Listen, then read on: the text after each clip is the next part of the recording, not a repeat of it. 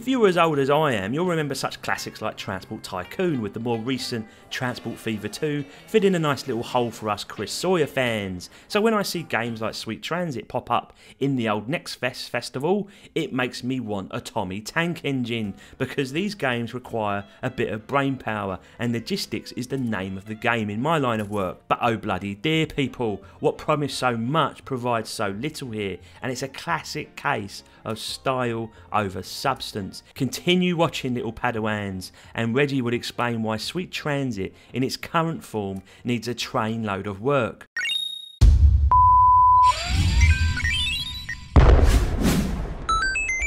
Now, ladies and gentlemen, it is currently the Steam Next Fest, whereby hundreds of demos are being released for your joy across multiple indie developers. So Reggie here is going to bang out a few mini reviews over the coming days. These are only going to be short and sweet, as I want to give you all some quantity to look forward to. So keep checking back, and more videos are going to get posted over the coming days with that down and dirty analysis. So this might be the shortest review of all time, people, because when Reggie here plays Sweet Transit, he can't tell his arse from his bloody elbow. Honestly, people, Sweet Transit is a bloody mess of a game. I suspect it has a sound and well-rounded premise, but it lacks terribly in explaining its own bloody systems. The basic on-screen prompts and how things work simply don't give you enough information. It leaves you feeling like you've just watched Christopher Nolan's Tenet after drinking 2 bottles of wine as you try and work out what the bloody hell just happened. Now, I think the idea here is to build your own town complete with workers' houses and industry, which you then connect up by roads. And the key, of course, is that each village area requires a train station. I know this, people, because I saw a bloody picture of it, so that goods and people can move about the gaff. Thing is, people, it doesn't really tell you how to do a lot of this stuff, and it asks that you just click randomly in the hope of something happening. And what blows me away here is that a developer puts in all this hard work into these huge maps, which are very impressive, by the way, rather cute and sweet graphics and animation, but forget the most important factor of all: you, the bloody player, and how you might actually interact with their game as a novice. When a player picks this up, he or she needs to understand what each item does, what each icon means, how money is made, what all the little menus do, and how the systems all work together. We ain't building rockets here, boys and girls, we're just playing a game. But not here. You might as well be building this in the upside down, because frankly it's a frustrating mess. I eventually did manage to get a train up and running, but there was no real explanation of how routes work, so I kind of just worked it out by sheer luck and using Transport Fever as my guide.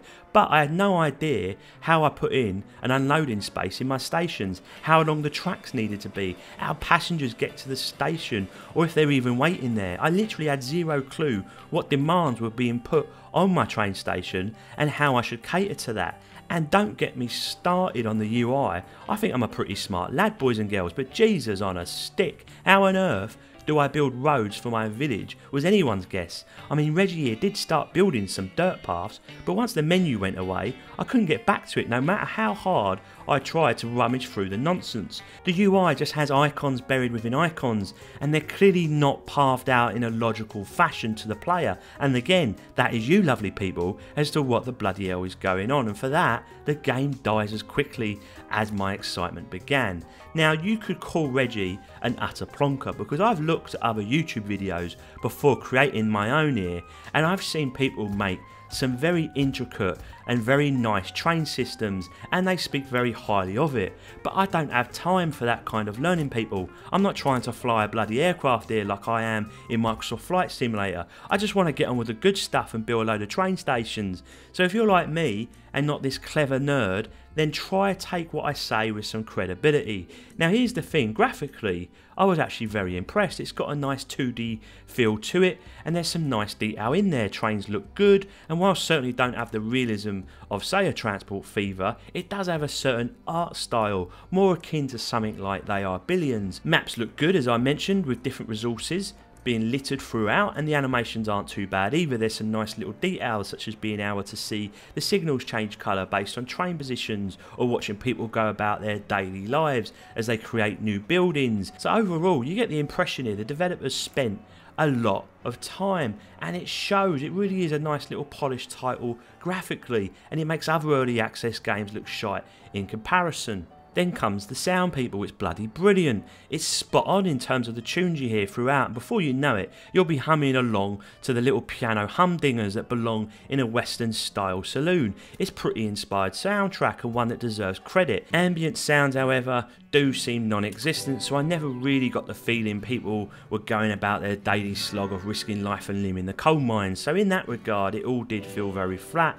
but overall I was more than impressed than I wasn't not impressed. And so you have a game here where the developers have clearly put the effort into a great soundtrack, a lovely little polished and clean looking game, and I suspect there are some great game mechanics running underneath. But all of it, people, bloody all of it, is let down by how these systems are actually presented to you in the quite frankly god-awful UI and fundamentally shocking tutorial where you are just expected to hit potluck and understand how it all bloody works. Honestly, it's a real shame, people, because by releasing the demo like this, they may put people off buying the full game.